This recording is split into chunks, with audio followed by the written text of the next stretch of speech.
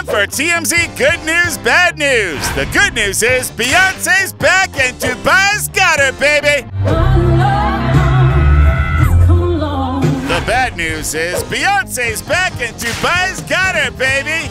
Yeah, it's kind of a whole thing. She is getting blasted. So this was a huge moment for her. She has not been seen on stage in like 5 years. She did a 90-minute set for $24 million. And people are really upset. The fact that Beyonce decided to perform in Dubai as her like comeback to stage moment, where you know the laws over there. Being gay is illegal. You're not allowed to be gay at all. Well, acting on being gay is illegal. I mean, an important distinction. But yes, people are wondering why Beyonce, who is known for honoring gay culture, would perform in Dubai. I mean, she's so smart and savvy. This isn't the first time somebody's been criticized for going to Dubai and performing, so she had to know this was coming. But it's just like, dang, like Beyonce, I don't know what the plan was, but people are upset. Also, did you see her outfits? I love Katie. Yeah. So much for the controversy. But enough about gay rights. Look at this. Anywho, except for the whole performing in a place where people must live in fear of being who they are thing, it was quite a show. Even Blue Ivy got in on the act. I want y'all to help me sing this, okay? But could this be Bey's last performance? Because singing in Dubai could damage her brand. Her brand will be fine. These things never stick to anybody. They never stick. They don't stick. She'll be fine. Almost certainly, yes.